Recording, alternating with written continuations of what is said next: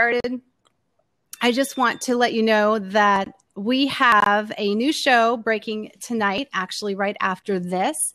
And it's going to start around 9-ish as soon as we get done with our discussion here. I'm not rushing it because I want us to have plenty of time to talk and make sure that we get as much information and, strategy discussed as we need time for. So no rush.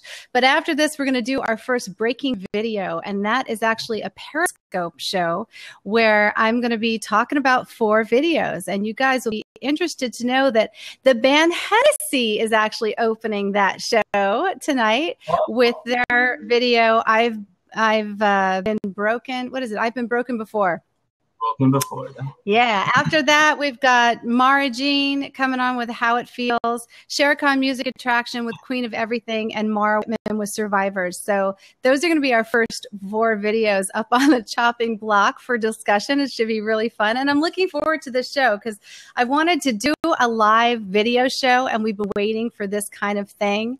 So that's going to be fun. I'm excited. So if you guys want to tune into it, there is information on AVALiveradio.com about that show. And then there's also, of course, the Periscope channel where it's going to be held, which is periscope.tv/ABA Live Radio. Those of you who are joining us on Periscope, you guys actually know where that is. So today we're going to be talking about the music industry and lots of music marketing, because I think still there's a huge, huge gap from my side of what the indie artists are talking about. And what they're saying to me is, I can't sell any music. I can't make this a sustainable business model for myself. And how are other people doing it? Now, you guys, of course, I don't know if all of you are experienced in the point where you've seen major money getting made and you've seen little money getting made. I'm sure you've had one or the other and experiences with both. But I want to talk about today and using social media to implement that kind of business strategy, because there is a lot of money getting made. The problem is there's not a lot of people actually making the money. And I find that the breakdown that happens with a lot of our indie artists, especially the new ones coming on to the business, is that they don't really think about the ways in which they can monetize what it is that they're doing. They're concentrating just on play my music. And it's fine if you want to build the fan base, but that's not always going to be enough to actually get that fan base built. So I think that's where social media comes in this discussion, is how we're using it to actually make that connection.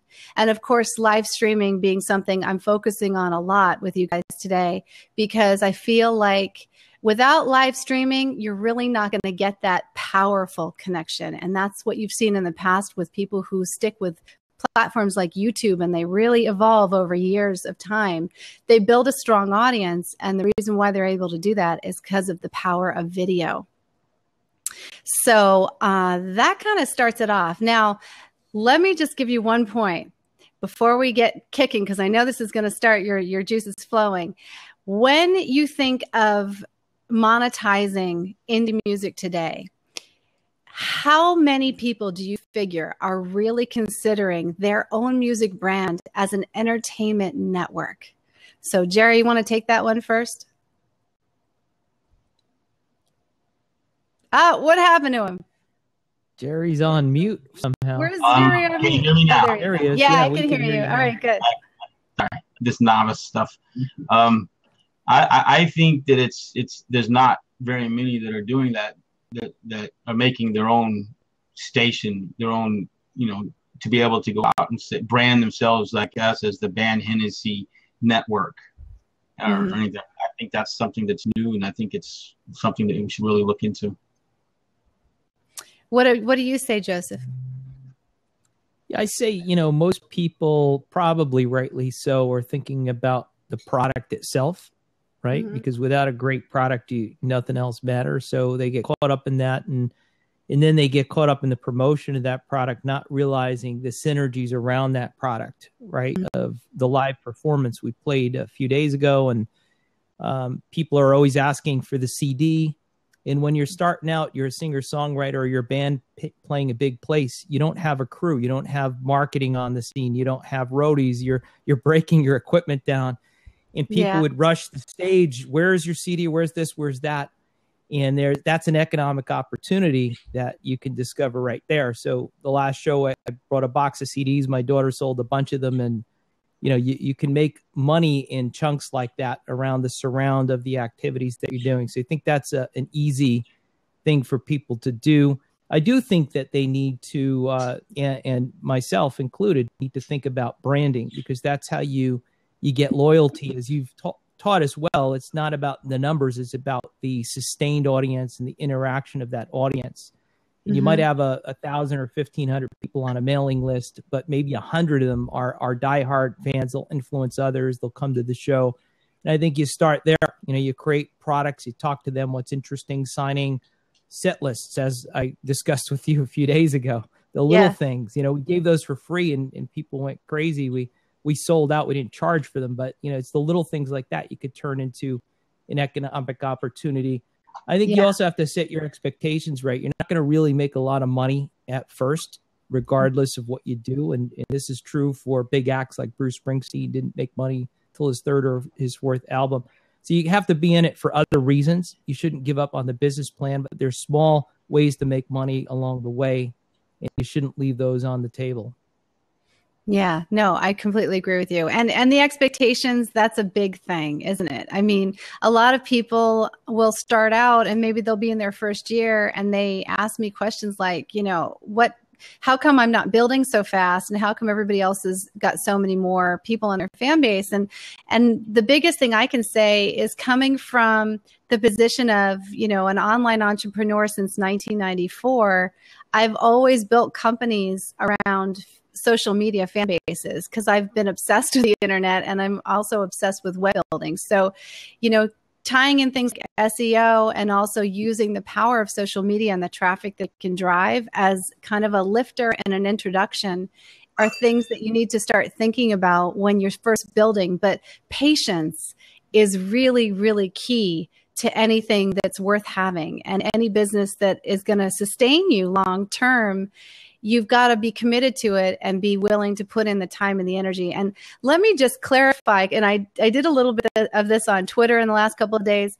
When I say time and energy, and you guys know, it is an insane amount of time and energy. I mean, it's gotten to the point sometimes, even as far as we've come, where people are like, Jackie, do you ever leave the studio? And I'm like, yeah, I actually do leave the studio. But there's a lot of things that you guys are seeing on social media where I'm in the studio often. And I typically kind of take my break and just unplug from things, because I'm doing so much behind the scenes as well as on camera. And I think that any fashion blogger that I've talked to, any online personality, anyone building any kind of career through social media and using these platforms online to do it, even if you're a fashion designer and you're trying to promote a brand that way, it's a lot of time and energy, and way more than you'd ever expect to put in there. So as well as making your product perfect, which is the name of the game for everyone, you have to be willing to put that social media time in and really connect with each and one of the fans. And I mean, you're supposed to be commenting back with them. You're supposed to reply within 24 hours, if not sooner, right? I mean, don't leave it for 2 days. I had an indie artist contact me yesterday and say, well, how come I'm not getting this? And how come I'm not getting that? And I said, because we've sent emails to you for over a week and you haven't replied. So we're of course going to send all of our energy over to the people that are replying like every second. If you're not present with us, we don't even know that you're paying attention or you even want this. So definitely you want to make contact being your, number one thing when it comes to strategy, right? Yeah. Yeah, everybody's quiet. It is. It's a lot. We're thinking of the guilt of the ones that we missed. Right? I know. Facebook interacting faster. I love how Facebook on their public pages, they say, you haven't responded. Your percentage rate is going down. Like they remind you every time you tune into your public Facebook page of how good your response rate is, just in case you haven't been on that platform. And I think there's a reason for it because they know that people aren't going to stick around that long. But again, let's just be realistic. If you're running a lot of social media platforms, of course, you're not going to be on every one every single day of the week. But which ones do you think you should be on more often? Jerry, why don't you take that? Well, I think you just need to look at your demographics of your fan base and see where they are. Wherever your fan base is at, that's where you need to be, whether it's Instagram, Snapchat, Twitter, Facebook, YouTube, whatever it is, wherever they are, that's where you need to be. I like that. That's a good answer. Very, very good answer. Joseph, what do you think? Where's your energy going? Yeah, I think that's absolutely right. But if you're just starting out, I think you can't go wrong on Twitter. That's still, the huge platform, and the tagging on Twitter, even Instagram, is a way to capture thousands of people that aren't in your network. So if you use the hashtag properly, and I get, I don't know, sometimes 10, 15, 20 new fans a day when I put something out in a hashtag, and people discover that because they're filtering on that hashtag. So I think that is one that you can get a lot of leverage out of. I think these new video platforms are really important. Lab, is starting to catch on, but Periscope being the #1 app on the iTunes store last year, and seeing a lot of successful celebrities coming out and reaching tens of thousands of people. If it's working for them, I think it's an opportunity for independent artists to quickly spin up and get fans at any time of the day around the world. And so a combination of using what's tried and trusted, Facebook, Twitter, Instagram, and then trying some of these new formats, I think folks out there in the independent world need to be doing. HD, what do you think? Well, I'm a huge stickler for the technology and the social media websites, because as I mentioned before in our last article and interview, that you can just do so much in the blink of an eye, so you can contact people who are interested in purchasing your music. You can reach out to people who want to, network with you and collab with you. And I mean, again, look what we're doing right now. We have 4 people right now that are in totally different remote places, and we're all communicating at the same time. So that's what I believe in, technology. I know. And also, I mean, like, this is going to go to YouTube after this. So it will be archived. It will, constantly be a method of conversation for people to have moving forward. So you can see the power of live streaming video moving into even a replay kind of situation that, I mean, as you know, you can get this video downloaded and upload it to your Facebook page if you want to. So there's a lot of options for ways to live stream and get it out there. How have you guys, HD looks like he just dropped out. Vernon, maybe you can give it a try and come back in and see if it's something. Let's see if we can get Vernon in while HD's getting set. Here he comes. Yeah, I hope so. Hey, Vernon. Oh, no. His visual, I don't think, is working, and I don't hear audio either. No. Yeah, we hear audio now. I can hear you, Vernon. Yeah, let's see if we can hear you. I can hear you. I just can't see you yet. Can you hear me? Yeah. This is what he gets for being up at 1 a.m. in the UK. It's very dark in the UK right now.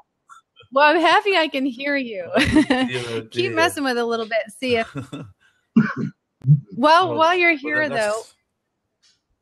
while you're here, just give us your opinion. I want to hear your voice on what we've been talking about. What's your view on, where should you be as far as putting the most activity in your social media?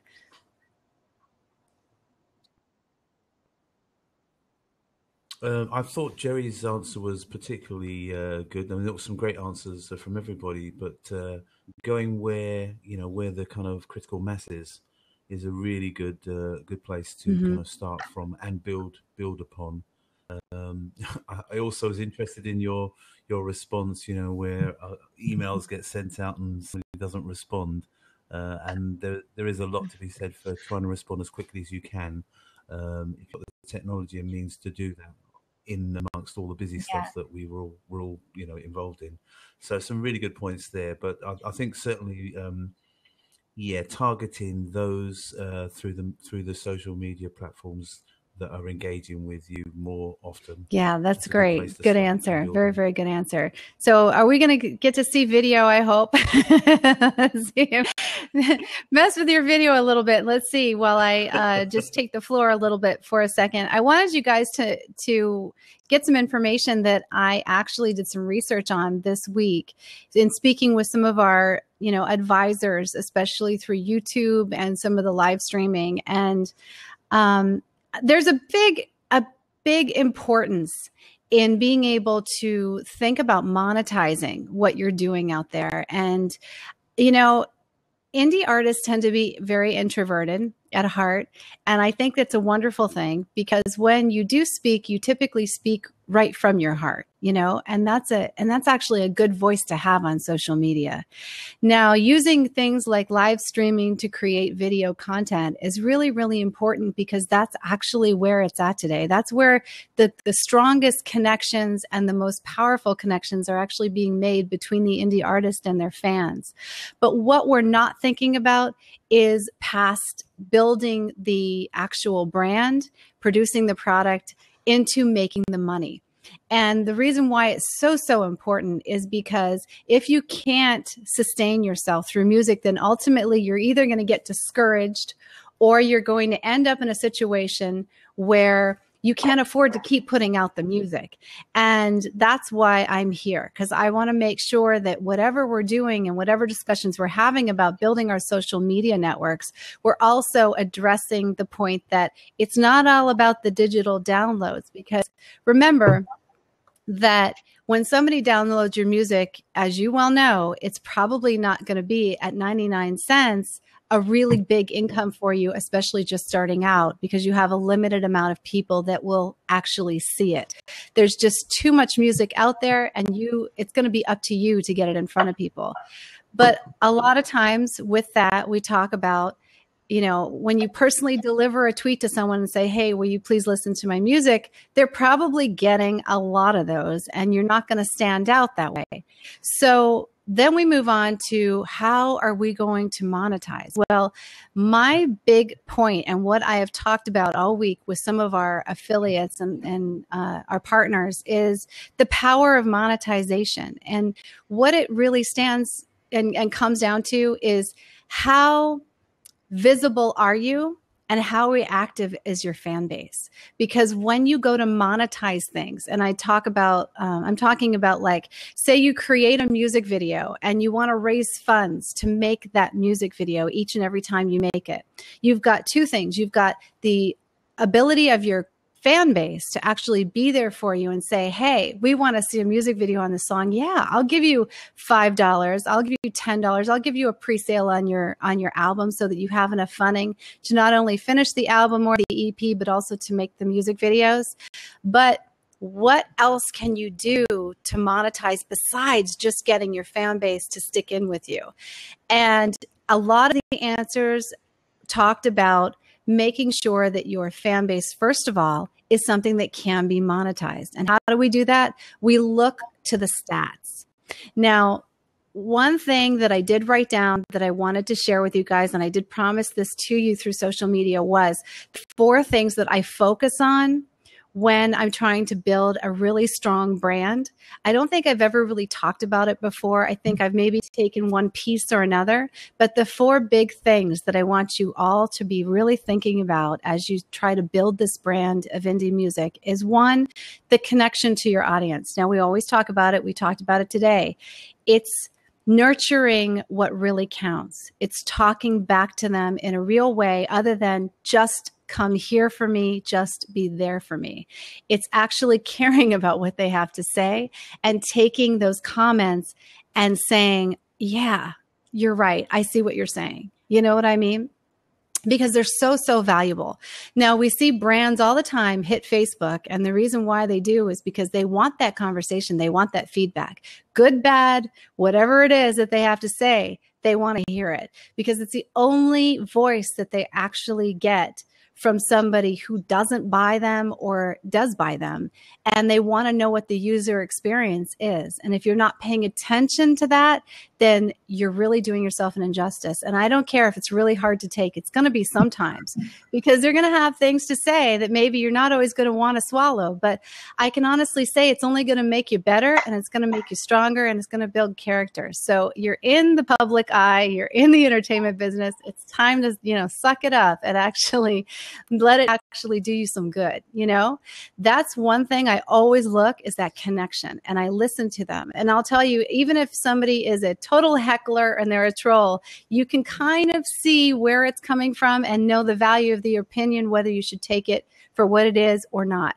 And that's your own judgment, right? But you do realize that at the end of the day, if somebody doesn't like something you've put out, there's got to be some kind of reason why they don't. Either it's just a bad move on their part, or it's actually, there's like a little reason, like maybe something's a little off, or maybe something could be done a little better, or, there's some kind of note to be taken from it. So I want you guys to really, really pay attention to what's being said about you out there, because it really does make a huge difference. The other thing, and you've got enough confidence, believe me, to withstand it. You do. I know you guys do. The second thing is value of content. The value of content that everyone is always, always talking about is so important. And when we say value of content, I know it's easy to get that muddled and not really understand what it is. It just means, what does this have to do with the people who are coming back to your pages for it? Does it actually serve them in any way, and how? So if you have a song, it's really great, for instance, to not just say, hey, it's new, come check it out. It's really good to describe the song, talk about the song, talk about the value and why you wrote it. Because your job as a marketer and a seller is to establish some kind of perceived value. And even if that's in artwork, it's your job to do it. And if you failed to do it, that's going to reflect in your sales. So when people say indie artists aren't making money there, it's not true. They're making money, but the thing they've been able to do is establish the value to the customer and the consumer. And the consumer is coming and saying, oh my gosh, I love everything they have to put out. I like what the brand stands for. I know what they're all about on face value, and that's why I invest in this indie artist. So if you're not selling, you're missing some component there. So you got to look at it and look at it really closely. The third thing is delivery of the message. And that means using different social medias, using live streaming, which is what I'm always talking about, because I feel like that delivers the message just hard, and it really drives it home. And it allows you to have that authentic conversation and get the feedback at the same time. And also it's a time saver for you guys. So you're kind of getting all of this power into one thing. So the delivery of the message is really, really important. And then making sure it's quality and making sure that delivery system has value. The fourth thing is the collection of the analytics.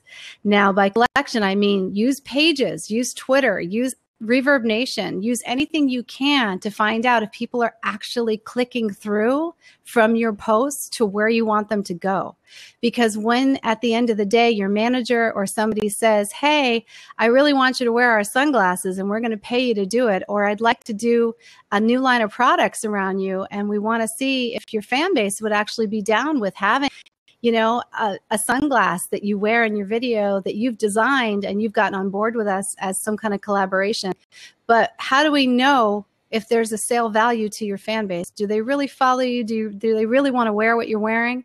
If you don't know that, then nobody is going to be able to collaborate with you. It's not that they don't want to, it's just that they won't be able to because the figures aren't there, and they're going to have to put their money and their time and energy behind the product. So monetization has a lot to do with your fan base and how solid it is. And that's why I'm saying, if you feel like it takes a long time to build it, it's worth it, because you can see where that value will really pay off in the end. All right. So what do you guys think? Jerry, you want to start? Okay. I agree with everything you're saying. I know that I've been talking to the girls from the band Hennessy, and I'm going to be talking with my new band that I'm going to be working with, that I want them, they're starting to use Snapchat a lot to be able to respond, because we were talking just what you taught us about having responses and having interactions with the fans.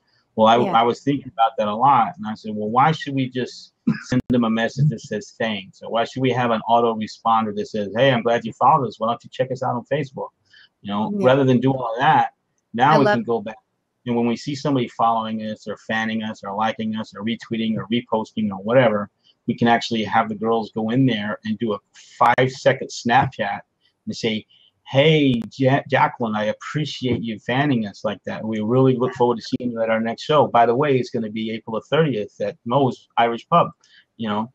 That's And they insane. can say that Love in 15 seconds, but you're getting a special thank you for being the fan. That's like so outrageous. That's so outrageously good. I love it. And that's, you know, I found that you guys have one of the most reactive fan bases that I've experienced. And I love that about you. I think that the people that you have on your fan base are really, really there for you guys. And I love that you're being really vocal, Jerry, about how you're getting to that point, because there's huge strength coming from your side, not only in, you know, the Band of Hennessy's quality of product, which I love, but also the fact that your fans just show up for you guys and they really, really are dedicated. So that's a great, great insight on how you're doing that. Joseph, what do you think? So I like the idea of the story behind the song, and it doesn't necessarily have to be, you know, here's what the song's about. You know, it was a dark winter night and, you know, there was tragedy, you know, occurring. It doesn't have to be the story behind the lyrics so much. You could do a little bit of that, but even a little bit about, you know, what you were thinking, where you were when you wrote it, what mood you were in, how the song came about. The last 5 shows we did, I started telling stories about the songs more so to give the guys time to get the equipment working. You know, you're learning your new set and, you know, everything doesn't work. You know, you're buying time, but you're telling stories. And one of the stories I told was the fastest song I ever wrote was about kids running around the neighborhood, ding dong ditching. It's a song called Mama Don't Call Me Home. And we had run into Rob Halford, the lead singer of Judas Priest, years ago. I think it was in the 50th Grammys or something 8 years ago. And we were talking to him about it, and he was encouraging us, you know, go get that heavy metal sound. And I'm like a folk singer songwriter, so today that's a challenge. Let's go get a heavy metal sound to this thing. And just telling the story of running into Rob and his advice, how he embraced us, the first time he ever wore a tuxedo in his life, probably the last time, you know, and what we're thinking about, you know, these kids running around the neighborhood, and most of the parents were, you know, freaking out trying to get their kids back. And I ran in the basement and just wrote a song about, you know, kids running around the neighborhood. And it turned out to be one of the best live songs we've ever done. We put a sax solo over the heavy metal pattern, and we got something unique. It's actually on reverbnation.com/Joseph Pagano. You can hear the live recording from the Stone Pony the other day. And, yeah, the timing was off. The band's all over the place. But we stayed together as we made mistakes. We said it was our mutual dysfunction in our reaction to that live that made it a great recording. And people came up after the show and they said, you know, the song was awesome. It was great. It was different than everything else. But the story, you know, was just as important. The story you told before the song. And I didn't really grasp that until this last show. And I had been doing it for 4 or 5 shows. So I think there's a lot to that. I saw David Gilmour from Pink Floyd on YouTube. It was an older interview, but he was talking about Wish You Were Here, the album. And the interviewer was saying, David, you know, you're a rock icon. You guys came off of maybe the best, most successful album ever recorded in Dark Side of the Moon. You know, you're in your mid-20s. You get back in the studio for Wish You Were Here. That must have been awesome. And he said, you know, that the honest truth is it was kind of a disaster. Like, you can go see this interview. We thought we knew what we're doing. We get in. Nobody had any ideas. It was going pretty horrible in the studio. Who the heck would have ever thought that? And I listened more to that interview than I listened to the album in the last year. I was fascinated by the story. He said, we had to relearn how to do this. And finally, when we got our confidence back, you know, the ideas started coming in and, you know, we started getting back into it. But hearing the greatest of the great go through these struggles, you know, there's a human element to that. And I think there's an economic behind that. It draws people in, they're interested, and you can drive some loyalty around that. So we're going to do a little bit more of that as we go.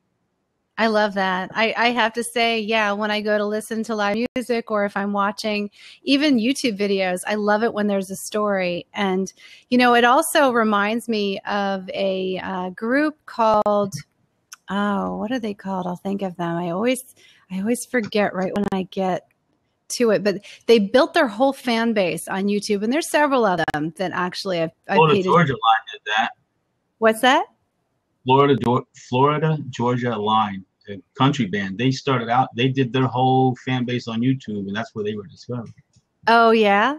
Yeah, there's a lot. There's quite a lot. And, you know, it's not just in covers, although YouTube tends to be really reflective of covers. You'll get a lot more play just because of whatever's the current cover. People love to hear it by different bands. They kind of get away from liking the song from the original artist, and they really get addicted to seeing it done by other artists. And that's a great way to get in that feed, you know?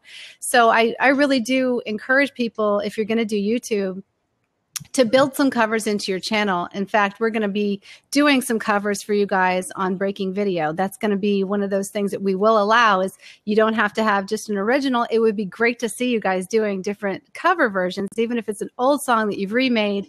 And I think that there's a real value to it because it really is a unique perspective. But I feel like that little intro into the video, even on YouTube, of a personal acknowledgement of why you did this song or how it came about, it's kind of got that VH1 storytellers kind of aspect to it. And I used to watch that all the time, and I used to be addicted to it. I just sit up late at night and watch every single episode, even, you know, the replays on YouTube. That is where we got the idea for the behind the music. So I feel like not doing it on stage and not doing it in music videos is really just, you know, kind of being missing a personal connection that you could actually have. So I'm glad that you guys are talking about Absolutely. it. Yeah. Yeah. So Vernon, what do you think? Yeah, I mean, some really good points there. I think for me, connecting with people, and I think as Joseph was saying, you know, sort of telling a bit of a story is really good. I like to make people kind of smile and laugh and have fun. Yeah. You know, there's kind of there are some songs that you do that are a bit more thought provoking, thoughtful, pondering ones. But a lot of the time, I kind of want to really encourage people to have fun, enjoy themselves, because there's a lot of tough stuff out there for people. It is. So if you could, for an hour or an hour and a half, you know, make people smile, help people to dance, and really kind of embrace some of the positive aspects of life, that really is something that I'm keen and I try and do. I do covers as well as my own songs, but one of the key things is I'm always encouraging, you know, sort of members of the audience or the crowd or diners or whoever's there, you know, to kind of smile. You know, one of the things I say, which is just, you know, just a bit of fun, really. I say, "Free smiles over here." You know, and, it's really interesting seeing people's kind of responses. You know, sometimes I might do it if I'm playing in a restaurant and people have eaten their meal and they're leaving and other people are coming. You know, I kind of sing stuff to them. I make stuff up on the spot, you know, and sing it to them, and it really does kind of connect with people, and they kind of remember you for that. They think this is just not somebody who's just kind of going through the motions. This is somebody who really is passionate and enjoys what they're doing. I even do my sound checks. You know, if I'm doing a sound check, there's people there. I will sing the sound check. So, you know, instead of going 1 2 and all that kind of stuff, yeah. I'll actually sing stuff. I'll make stuff up, and it's really fun just to see people's reactions. I'm sorry you can't see me, but I've got a problem with my webcam and Windows 10. I am on Periscope at the moment as well. No worries. I can hear you just fine. That's fine. The if hopefully, I don't know if we can even put your picture up there. That would be kind of cool too. I'm not really sure how to do it. I don't want to touch anything just in case. I'll have to look into that for the next time just to make sure.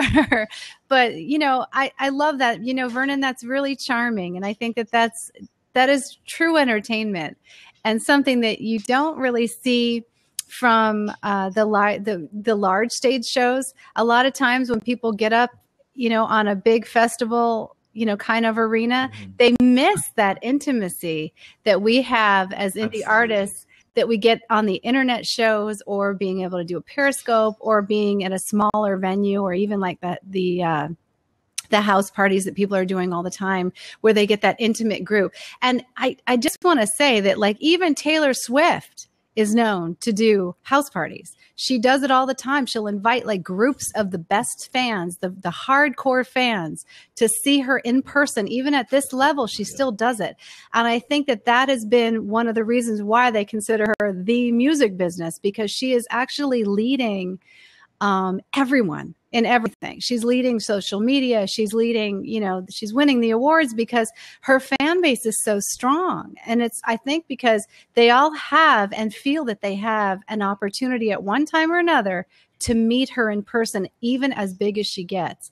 And it's really important not to forget that, because as you grow, it will be more difficult for you to keep, that level of intimacy, but it's the opportunity that she offers people to be able to get in touch with her closely that is the really important thing to be able to master even at that level. And good stuff, guys. Good stuff. So let's talk about crowdfunding a little bit. I love crowdfunding because every single time I think of how have I ever monetized things for people? And the big thing has been in the upcoming stuff that's coming out, the new releases. It's always been a bigger dollar amount. It's always been a larger seller. And I feel like if you have a fan that's coming on board with you, or you have a fan that's really dedicated to you, it's really important to say, hey, I've got this EP I want to release, or I have this album coming out. Here's the first song. Here's the idea. Here's my personal video message to you. I want you to get on board with me on this.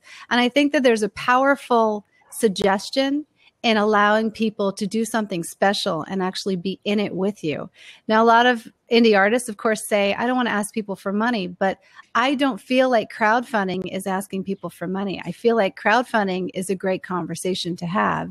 And it's a way of saying, hey, I've got some special things that I'm putting out for you, and you're only going to get them here as part of my pre-sale. So help me boost my numbers. Help me sell 500 albums. Help me sell 5,000 albums, whatever it is. Because that coming out of the gate is going to be good for me. It's going to build my career, and it's going to show me that you actually want to hear this music.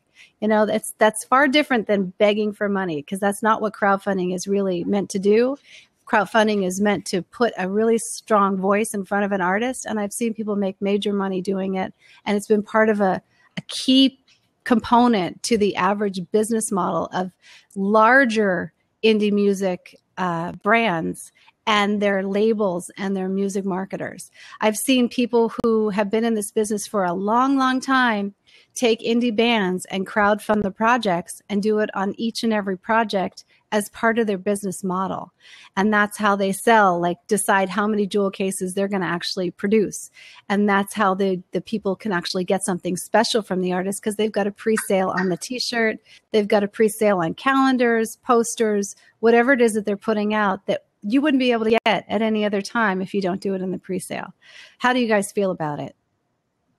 Absolutely right. Good. All right. That's good. Good thing. Yeah, I think, is there anything else that you guys want to contribute to the conversation about making money in music? Is there any experience that you've had that maybe has failed, or that you've tried that has really, really worked? Any kind of, information that you want to offer our people out there?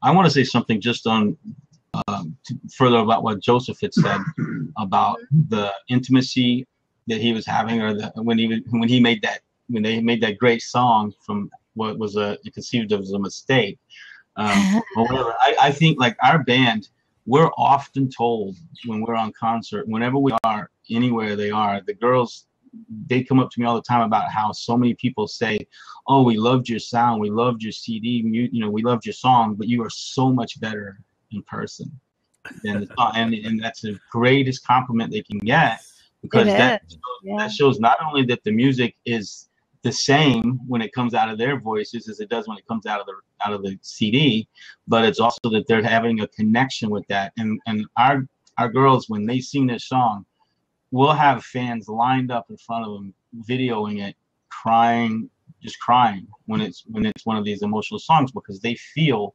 what the band feels. And the girls feed off of that because they're very emotional with the fans. Our fan base is incredible. Like you said it before, the girls love the fans love the girls, and I love them all. In both sides, because I get to see on both sides. I get to see the band side, I get to see the fan side. Basically, I'm one of their biggest fans, but I also have to make sure that things run as they need to be. And but the people that come up to us and tell us how much better that they were in person just leads to what you're saying about monetizing, about doing the something a little extra, because if they're already getting that little extra emotion from you or that little extra feeling of being special, then anything that you can do to give them something special, whether it's crowdfunding or whether it's just a quick Snapchat, either way, if it's a personalized thing, that means that much more to them, and they're more likely to share with other people. Because the whole thing is it's not about having CD sales anymore. It's about getting that song on somebody's phone, because they share phone music more than they share CD music. And if you can get somebody to download it and share it with somebody and share it with somebody and share it with somebody, that's where you're going to get your organic increase. Love it. So true. So true. That's the power of viral sharing on social media.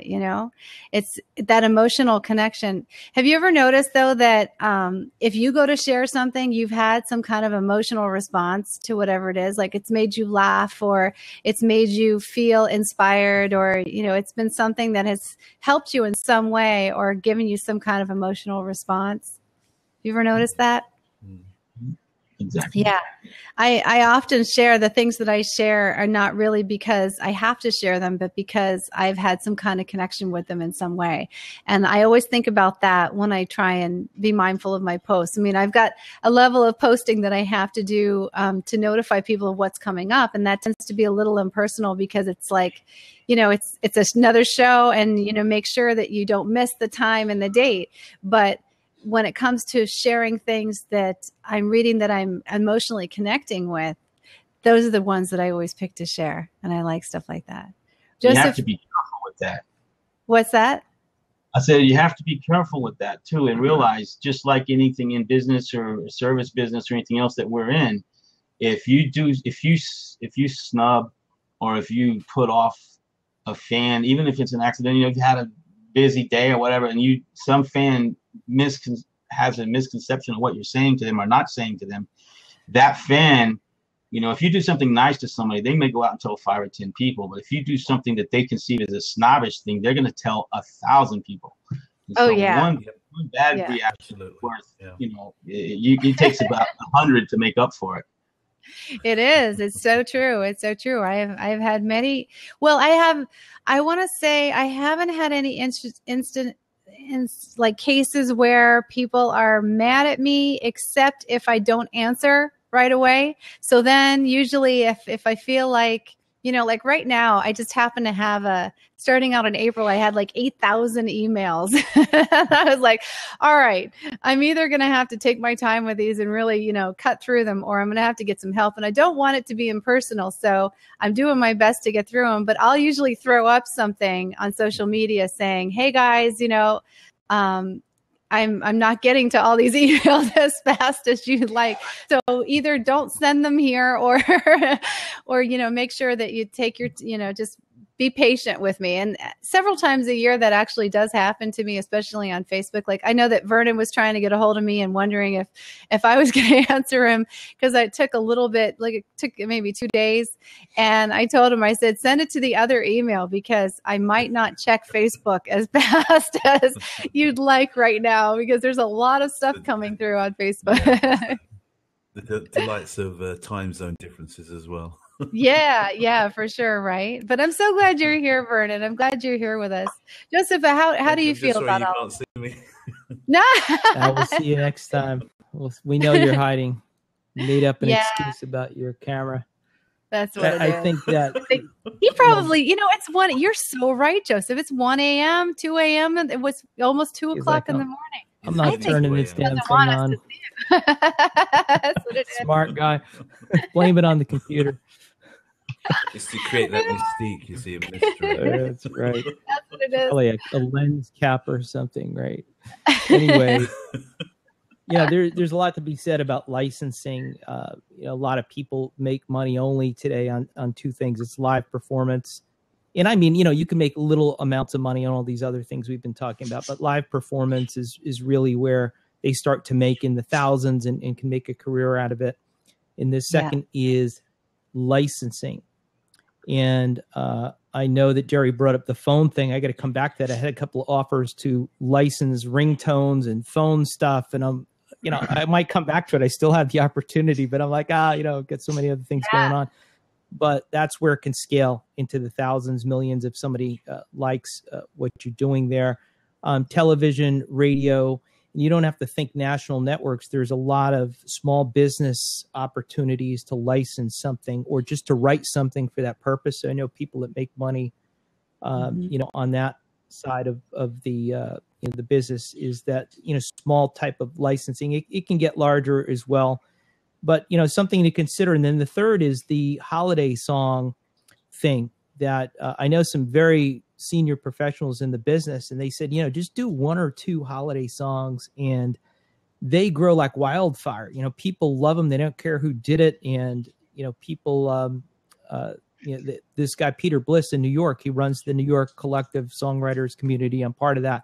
And he wrote this big In Sync Christmas tune that, was a hit, and it's on all these, now CDs and everything. And the guy did really, really well.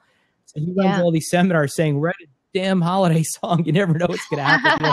In Sync might record it. And so there's people that make money just on the holiday thing. So there's other things to think about. And finally, I want to say that this fan connection is super important, and it's not just for the independent artist. My daughter, Julia, and she's also my creative director for album art and, just overall presence out there. She is a big fan of Demi Lovato. And I joke with her. I said, you're probably on the restraining order list right now. I'm waiting for this envelope to show up in the mail. She meets her at book signings and, all over the city when she's on Good Morning America. And a couple of weeks ago, my daughter got a call. Hey, what are you doing? I think it was a Thursday. Can you come down to the MTV studio? Demi's going to be getting this big achievement award on the GLAAD annual award show. And it's going to be on Logo TV. And, of course, my daughter cancels everything. She goes down to the studio. They filmed her. And she was on the award show last night, my daughter, with Jennifer Lopez, Ryan Seacrest, Kim Kardashian.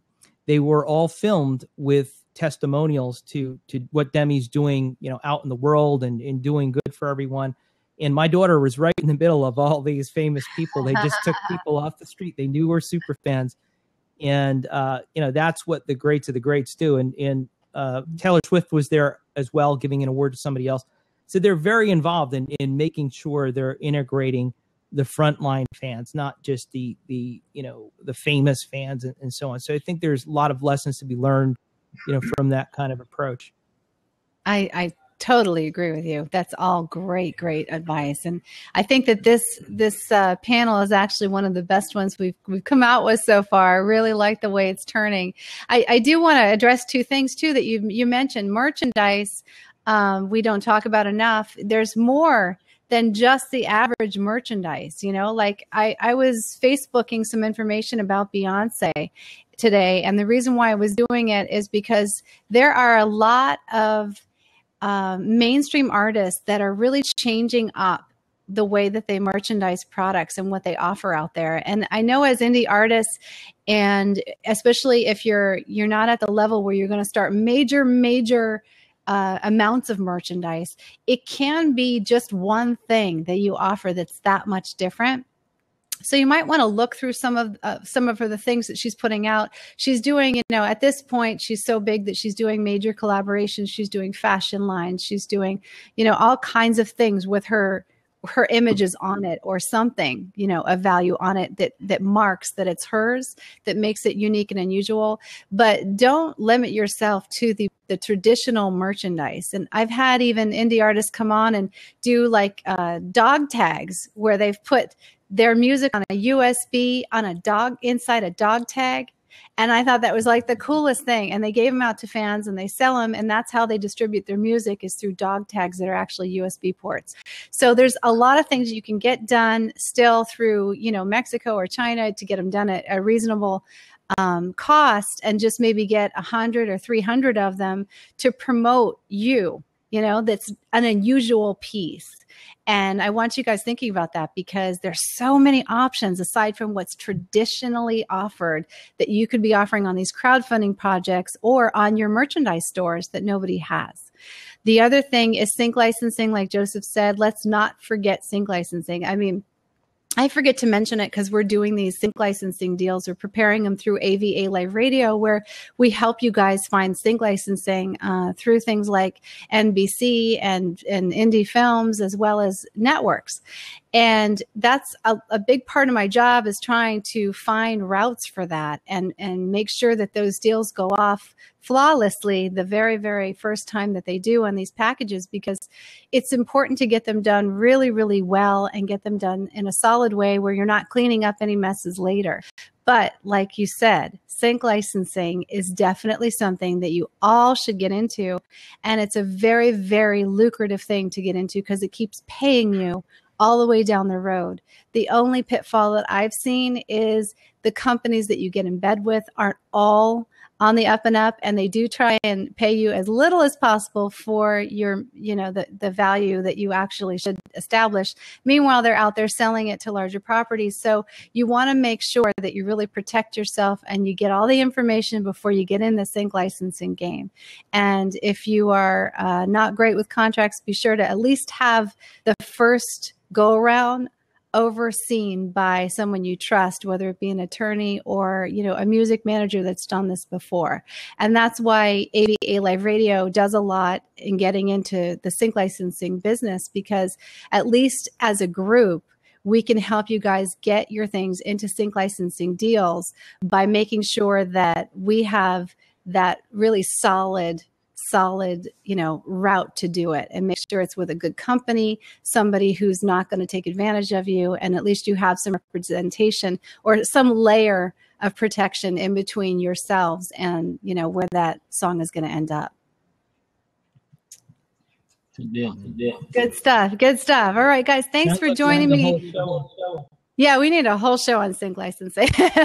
We need to get one of the managers up here and one of the music attorneys up here, and some people that I talk to all the time about sync licensing, and get them advising the large majority, because not everybody's going to get the opportunity to do it through AVA Live Radio. But I know that you guys, you know, you probably get asked a lot about, you know, if you want to sync license a song or two, or put it on somebody's roster so that they can sell it for you. And there's a lot to it. So don't take it lightly, and make sure that you're getting the value that you deserve. Because remember, once you license that song, there should be a cap on the amount of time that you license it for, and also what you're getting paid. Just a little, it's just going in, just a little bit of information, just in case those of you who are listening don't know anything about it. So guys, thank you so much for joining me. I love these music panels, and I love that you're willing to be a part of it. These are our live streamers, by the way, everyone, people that are involved with AVA Live Radio through our live streaming 2016 event. This goes off every single Tuesday. You meet somebody new on our live stream and get to hear their music. Hopefully they perform for us and do all kinds of really cool things through the live stream. If you want to subscribe, the best way to do it, since we do simulcast all these shows on different networks, go to avaliveradio.com so that you don't miss one single day of anything we've got going on. But the live streaming events typically do happen through Blab and Periscope at the present time. So you might want to tune into those and, you know, stay watching on Tuesdays for what we've got coming out for you guys. You guys have a great night. And don't forget, Breaking Video is next. Yeah. Thank you. Great to meet you, Jerry. Great to meet you, Joseph. Nice to meet you. Great to meet you, Vern. Sorry to keep you up. Bye. Good night, Vernon. Fine, Have honestly. a good night. Good night. Thank you. Bye-bye. Take care, guys. Bye, Joseph. Thanks, everyone, for joining me. This is Jacqueline Jacks for AVA Live Radio. We'll see you again next time. Coming up, breaking video. It's over on periscope.tv/AVA Live Radio.